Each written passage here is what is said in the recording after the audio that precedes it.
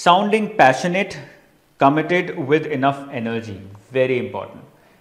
It's not about the answer that you're giving, it's not only about the answer that you're giving, it's also about how you are expressing that. It's also about how committed you feel with the answer, how connected you feel with the answer, how honest that answer feels, how passionate you are while giving that answer.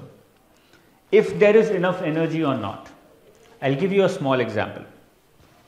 I was sitting in my interview with, I remember it very clearly, it was my UPSC interview probably 7 years back, 8 years back.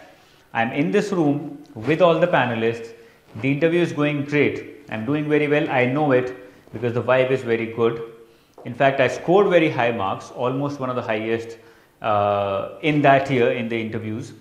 And there is one interviewer who asks me, Anuj, you were in a military school, why did you not join the defense services?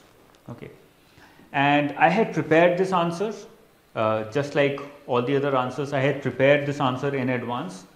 But that did not mean that when I was saying it, it felt as if I had already prepared that answer before. I hope you're getting it. When we prepare an answer in advance, sometimes what it does is, it takes away the energy from the answer because it's not impromptu, because we prepared it in advance. That should not happen. So I made sure that my answer, when I'm giving it, although I've already prepared it, I prepared every word of it. When I'm saying it, it feels as if this is the first time I'm saying this answer. It feels honest. It feels connected. It sends the message that I feel this way, and that is why I'm sharing this with you. Okay? Because it was a personal question which required me to be honest, and I had to make sure that I'm satisfying that demand. Okay? So I came out with an answer which was very honest.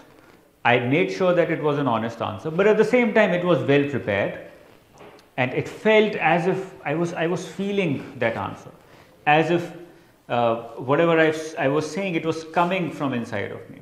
So it felt committed, it felt passionate, it felt full of energy, not too much energy. And I could see that he believed it. He believed what I was saying.